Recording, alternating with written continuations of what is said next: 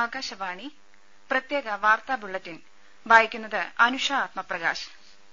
വന്ദേഭാരത് ദൌത്യത്തിൽ 240 ഇന്ത്യക്കാരുമായി കൊളംബോയിൽ നിന്ന് ആദ്യ വിമാനം ഡൽഹിയിലേക്ക് പുറപ്പെട്ടു. ശ്രീലങ്കയിൽ നിന്ന് പ്രവാസികളുമായി എത്തുന്ന മൂന്നാമത്തെ വിമാനമാണിത്. ലക്നൌ വഴി ഗയയിലേക്കും ഈ വിമാനം സർവീസ് നടത്തും. കഴിഞ്ഞ മാസം അവസാനവും കഴിഞ്ഞ ആഴ്ചയിലുമായി കൊച്ചി, മുംബൈ, ഭുവനേശ്വർ, കൊൽക്കത്ത, ബംഗളൂരു എന്നിവിടങ്ങളിലേക്ക് സർവീസ് നടത്തിയിരുന്നു. INS ജലാശ്വയിൽ 700ഓളം ഇന്ത്യക്കാരെ ഈ മാസം ആദ്യം തൂത്തുക്കുടിയിൽ എത്തിച്ചിരുന്നു. 2000-ലേറെ പ്രവാസി ഇന്ത്യക്കാർ മടങ്ങിയെത്താൻ കൊളംബോയിലെ ഇന്ത്യൻ ഹൈക്കമ്മീഷനിൽ രജിസ്റ്റർ ചെയ്തിട്ടുണ്ട്. ശ്രീലങ്കയിൽ കുടുങ്ങിപ്പോയ വിനോദസഞ്ചാരികളും തൊഴിലാളികളും ചെറുകിട കച്ചവടക്കാരുമാണ് ഇവരിൽ ഏറെയും. ലഡാക്കിൽ ജീവത്യാഗം ചെയ്ത ഭടന്മാർക്ക് പ്രധാനമന്ത്രി നീതി ഉറപ്പാക്കണമെന്ന് മുൻ പ്രധാനമന്ത്രി ഡോക്ടർ മൻമോഹൻ സിംഗ് ആവശ്യപ്പെട്ടു. ഇതിൽ കുറഞ്ഞതെന്തും ജനങ്ങളുടെ വിശ്വാസം നഷ്ടപ്പെടുത്തുന്ന ചരിത്ര വഞ്ചനയായി രേഖപ്പെടുത്തപ്പെടുമെന്ന് അദ്ദേഹം പറഞ്ഞു. നരേന്ദ്രമോദിയുടെ വാക്കുകൾ ചൈനയ്ക്ക് സ്വയം ന്യായീകരിക്കാൻ വഴിയൊരുക്കുന്നതാവരുതെന്നും മൻമോഹൻ സിംഗ് അഭിപ്രായപ്പെട്ടു. ലഡാക്കിലെ ഏറ്റുമുട്ടൽ സംബന്ധിച്ച് തെറ്റായ വിവരങ്ങൾ നൽകുന്നത് നയതന്ത്രത്തിനും നിർണായക നേതൃത്വത്തിനും പകരമാവില്ലെന്ന് മൻമോഹൻ സിംഗ് പറഞ്ഞു. ചാർട്ടേഡ് വിമാനങ്ങളിലെത്തുന്ന പ്രവാസികൾക്ക് കോവിഡ് നെഗറ്റീവ് സർട്ടിഫിക്കറ്റ് നിർബന്ധമാക്കിയ തീരുമാനം ചോദ്യം ചെയ്യുന്ന ഹർജി ഇന്ന് ഹൈക്കോടതി പരിഗണിക്കും. ഇക്കാര്യത്തിൽ നിലപാട് അറിയിക്കാൻ വ്യോമയാന മന്ത്രാലയത്തോട് നേരത്തെ ആവശ്യപ്പെട്ടിരുന്നു. വന്ദേഭാരത് ദൌത്യത്തിൽ എത്തുന്നവർക്ക് സർട്ടിഫിക്കറ്റ് നിർബന്ധമാണോ എന്നും അറിയിക്കാൻ ആവശ്യപ്പെട്ടിട്ടുണ്ട്. ഈ വിഷയത്തിൽ ഡോക്ടർ MK മുനീറിന്റെ നേതൃത്വത്തിൽ മുസ്ലിം ലീഗ് MLA-മാർ സെക്രട്ടേറിയറ്റിന് മുന്നിൽ ഇന്ന് പ്രതിഷേധ ധർണ സംഘടിപ്പിക്കുമെന്ന് അറിയിച്ചിട്ടുണ്ട്. സമ്പർക്കത്തിലൂടെ 5 പേർക്ക് കോവിഡ് സ്ഥിരീകരിച്ച തിരുവനന്തപുരം മണക്കാട് വില്ലേജിൽ സ്രവ പരിശോധന ഇന്ന് ആരംഭിക്കും. മന്ത്രി കടകംപള്ളി സുരേന്ദ്രന്റെ അധ്യക്ഷതയിൽ ചേർന്ന യോഗത്തിലാണ് തീരുമാനം. മണക്കാട്, ആറ്റുകാൽ, കാലടി വാർഡുകളിൽ കണ്ടെയ്ൻമെന്റ് മേഖലയായി പ്രഖ്യാപിച്ച 5 പ്രദേശങ്ങളിലാണ് സ്രവ പരിശോധന ആരംഭിക്കുന്നത്. കോവിഡ് ബാധിച്ച ഓട്ടോ ഡ്രൈവറുടെ സമ്പർക്ക പട്ടിക പൂർത്തീകരിക്കുന്ന ജോലി പുരോഗമിക്കുകയാണ്. പൊതുസ്ഥലങ്ങളിൽ സാമൂഹ്യ അകലം പാലിക്കുന്നുണ്ടെന്ന് ഉറപ്പാക്കാൻ സംസ്ഥാന പോലീസ് മേധാവി ലോക്നാഥ് ബെഹ്റ ജില്ലാ പോലീസ് മേധാവികൾക്ക് നിർദ്ദേശം നൽകി. ബസ് സ്റ്റോപ്പുകൾ, മാർക്കറ്റുകൾ എന്നിവിടങ്ങളിൽ ജനങ്ങൾ സാമൂഹ്യ അകലം പാലിക്കുന്നില്ലെന്ന് കണ്ടെത്തിയതിനെ തുടർന്നാണ് നിർദ്ദേശം. എല്ലാ നഗരങ്ങളിലും ഇതിനായി പെട്രോളിംഗ് സംവിധാനങ്ങൾ ഏർപ്പെടുത്തും.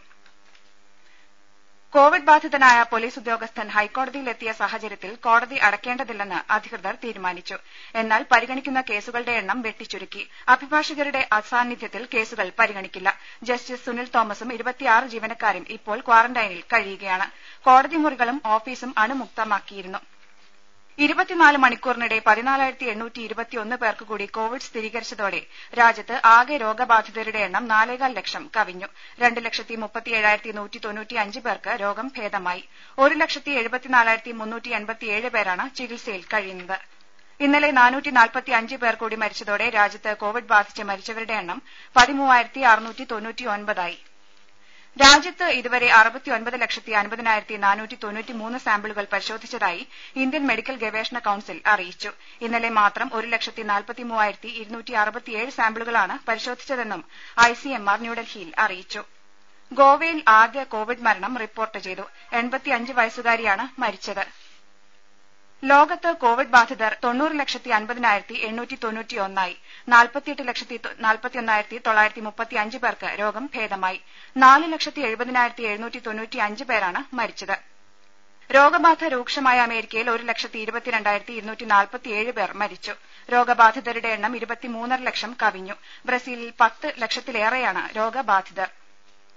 കോവിഡ് പ്രതിരോധ പ്രവർത്തനങ്ങളുടെ ഭാഗമായി കോഴിക്കോട് കോർപ്പറേഷൻ ഓഫീസിൽ എത്തുന്ന പൊതുജനങ്ങളുടെ എണ്ണം കുറയ്ക്കാൻ പുതിയ ക്രമീകരണങ്ങൾ ഏർപ്പെടുത്തി. ഓൺലൈൻ സേവനങ്ങൾ ആളുകൾ പരമാവധി പ്രയോജനപ്പെടുത്തണം. ചില വിഭാഗങ്ങളിൽ സമയ നിയന്ത്രണവും ഏർപ്പെടുത്തിയിട്ടുണ്ട്. ഈ മാസം 30 വരെ നിയന്ത്രണം തുടരും. കുമളി ചെക്ക് പോസ്റ്റ് വഴി ഇതര സംസ്ഥാനങ്ങളിൽ നിന്നും ഇന്നലെ 280 പേർ കേരളത്തിലെത്തി. തമിഴ്നാട്ടിൽ നിന്ന് 233 പേരും കർണാടകത്തിൽ നിന്ന് 40ഉം തെലങ്കാനയിൽ നിന്ന് 7 പേരുമാണ് എത്തിച്ചേർന്നത്. മന്ത്രി VS സുനിൽകുമാർ വിളിച്ച യോഗത്തിൽ പങ്കെടുത്ത ആരോഗ്യ പ്രവർത്തകയ്ക്ക് കോവിഡ് സ്ഥിരീകരിച്ച സാഹചര്യത്തിൽ മന്ത്രി സ്വയം നിരീക്ഷണത്തിൽ പ്രവേശിച്ചു.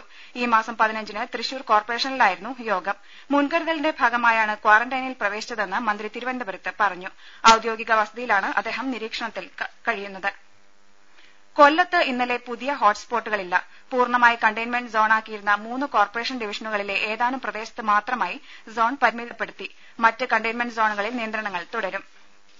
സംസ്ഥാനത്ത് ഞാറ്റുവേല ചന്തകൾക്ക് ഇന്ന് തുടക്കമാകും. എറണാകുളം ചൂർണിക്കര ഗ്രാമപഞ്ചായത്ത് കമ്മ്യൂണിറ്റി ഹാളിലാണ് ഉദ്ഘാടന ചടങ്ങ്. 3 ദിവസം കാർഷിക വിപണന മേളയും ഉണ്ടാകും. കൃഷിവകുപ്പ് ഫാമുകൾ, കാർഷിക സർവകലാശാല, vegetable and fruit promotion council, കൃഷി വിജ്ഞാൻ കേന്ദ്ര എന്നിവ ഉൽപ്പാദിപ്പിക്കുന്ന വിത്തുകളും നടീൽ വസ്തുക്കളും ഞാറ്റുവേല ചന്തകളിൽ ലഭ്യമായിരിക്കും. കോഴിക്കോട് വേങ്ങേരി കാർഷിക മൊത്ത വിപണന കേന്ദ്രത്തിൽ വൈകിട്ട് മന്ത്രി ടി.പി. രാമകൃഷ്ണൻ ജില്ലാതല ഞാറ്റുവേല ചന്ത ഉദ്ഘാടനം ചെയ്യും. പരമ്പരാഗത വിത്തിനങ്ങളുടെ വിൽപ്പന ഒരുക്കിയിട്ടുണ്ട്. തുടർച്ചയായ 16ാം ദിവസവും ഇന്ധനവില വർദ്ധിച്ചു. പെട്രോൾ ലിറ്ററിന് 33 പൈസയും ഡീസലിന് 58 പൈസയുമാണ് കൂടിയത്. ഇതോടെ സംസ്ഥാനത്ത് പലയിടത്തും പെട്രോൾ വില ലിറ്ററിന് 80 രൂപ കവിഞ്ഞു. ഡീസലിന് 75 രൂപയ്ക്ക് മുകളിലാണ് വില. 16 ദിവസത്തിനിടെ പെട്രോളിന് 8 രൂപ 30 പൈസയും ഡീസലിന് 9 രൂപ 46 പൈസയുമാണ് വർദ്ധിച്ചത്. കൊച്ചിയിൽ നടിയെ ആക്രമിച്ച കേസിൽ വിചാരണ നടപടികൾ പുനരാരംഭിച്ചു. നടിയുടെ ക്രോസ് വിസ്താരം 3 ദിവസങ്ങളിലായി നടക്കും. കൊറോണ വൈറസ് വ്യാപനത്തെ തുടർന്ന് മാർച്ച് 24-ന് കോടതി നടപടികൾ നിർത്തിവച്ചിരുന്നു. നടിയുടെ സഹോദരൻ, നടി രമ്യ നമ്പീശൻ, നടൻ ലാലിന്റെ ഡ്രൈവർ എന്നിവരുടെ ക്രോസ് വിസ്താരവും സിദ്ദിഖ്, ഭാമ എന്നിവരുടെ മൊഴിയെടുപ്പും ഈ ദിവസങ്ങളിലായി നടക്കും. അഭിമന്യു കൊലക്കേസിൽ കോടതിയിൽ കീഴടങ്ങിയ പോപ്പുലർ ഫ്രണ്ട് പ്രവർത്തകൻ സഹൽ ഹംസയെ കസ്റ്റഡിയിൽ വിട്ടുകിട്ടാൻ പോലീസ് ഇന്ന് അപേക്ഷ നൽകും. കേസിലെ 10ാം പ്രതിയായ സഹലിന്റെ കോവിഡ് പരിശോധനാ ഫലം നെഗറ്റീവായതിനെ തുടർന്നാണ് നടപടി. ആലുവ സബ് ജയിലിലാണ് ഇയാൾ കഴിയുന്നത്. തീരദേശ മേഖലയിലെ മത്സ്യത്തൊഴിലാളികളുടെ കുട്ടികൾക്കായി ആരംഭിച്ച പ്രതിഭാതീരം പദ്ധതി സംസ്ഥാന വ്യാപകമായി നടപ്പാക്കുമെന്ന് മത്സ്യഫെഡ് ചെയർമാൻ പി ചിത്തരഞ്ജൻ അറിയിച്ചു. കെഎസ്ഇഫിയുടെ സഹായത്തോടെ ആലപ്പുഴ ജില്ലയിൽ സജ്ജീകരിച്ച മത്സ്യഫെഡ് ഓൺലൈൻ പഠന കേന്ദ്രങ്ങൾ ഉദ്ഘാടനം ചെയ്യുകയായിരുന്നു അദ്ദേഹം. അങ്കമാലിയിൽ പിതാവിന്റെ മർദ്ദനത്തിൽ സാരമായി പരിക്കേറ്റ കുഞ്ഞിന് ഇന്ന് അടിയന്തര ശസ്ത്രക്രിയ നടത്തിയേക്കും. തലച്ചോറിലെ കെട്ടിക്കിടക്കുന്ന രക്തം നീക്കം ചെയ്യാനാണ് ശസ്ത്രക്രിയ. കുഞ്ഞിന്റെ ആരോഗ്യനിലയിൽ നേരിയ മാറ്റം ഉണ്ടായതിനെ തുടർന്നാണ് ശസ്ത്രക്രിയ നടത്താൻ തീരുമാനമായത്. ഇന്നലെ കണ്ണൂരിൽ അന്തരിച്ച കെപിസിസി ജനറൽ സെക്രട്ടറി കെ സുരേന്ദ്രന്റെ സംസ്കാരം നാളെ പയ്യാമ്പലത്ത് നടത്തും. ഹൃദയാഘാതത്തെ തുടർന്ന് ഇന്നലെ വൈകിട്ട് സ്വകാര്യ ആശുപത്രിയിലായിരുന്നു 64-കാരനായ അദ്ദേഹത്തിന്റെ അന്ത്യം. INTUC അഖിലേന്ത്യാ ജനറൽ സെക്രട്ടറി, സംസ്ഥാന ജനറൽ സെക്രട്ടറി, ജില്ലാ പ്രസിഡന്റ്, കണ്ണൂർ ജില്ലാ കോൺഗ്രസ് കമ്മിറ്റി പ്രസിഡന്റ് തുടങ്ങിയ നിലകളിൽ പ്രവർത്തിച്ചിരുന്നു. മുഖ്യമന്ത്രി പിണറായി വിജയൻ, മന്ത്രിമാരായ EP. Jayarajan, Ramachandran Kadannappally, TP. Ramakrishnan, KPCC working president Kodikunnil Suresh തുടങ്ങിയവർ അനുശോചനം അറിയിച്ചു. ജില്ലാ കോൺഗ്രസ് കമ്മിറ്റി ഒരാഴ്ചത്തെ ദുഃഖാചരണം പ്രഖ്യാപിച്ചിട്ടുണ്ട്. പാർട്ടിയുടെ എല്ലാ പൊതുപരിപാടികളും മാറ്റിവെച്ചു. ജമ്മു കശ്മീരിലെ രജൌരി ജില്ലയിൽ നിയന്ത്രണ രേഖയിലെ പാകിസ്ഥാൻ വെടിവെപ്പിൽ സൈനികന് വീരമൃത്യു. പൂഞ്ചിലെയും രജൌരിയിലെയും നിയന്ത്രണ രേഖയോട് ചേർന്ന പ്രദേശങ്ങളിൽ പാകിസ്ഥാൻ ഇന്ന് പുലർച്ചെയാണ് ഷെല്ലാക്രമണം ആരംഭിച്ചത്. അതിനിടെ അനന്തനാഗ് ജില്ലയിൽ ഭീകരപ്രവർത്തകരും സുരക്ഷാസേനയും തമ്മിൽ ഏറ്റുമുട്ടൽ ആരംഭിച്ചതായി പോലീസ് അറിയിച്ചു.